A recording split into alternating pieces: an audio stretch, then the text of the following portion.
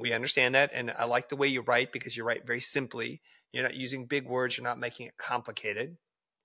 But then you have to add something to it. Otherwise, it just seems like a lot of fluff. And there are a lot of fluffy posts out there that are like true but useless. Like, I know, but now what? And I love this opposing strategy because you're basically building two walls around the subject in which you're going to talk about.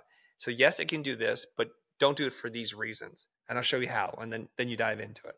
Beautiful. The bigger reason, Chris, for this is I feel like you are speaking about a topic from an angle that they haven't heard before.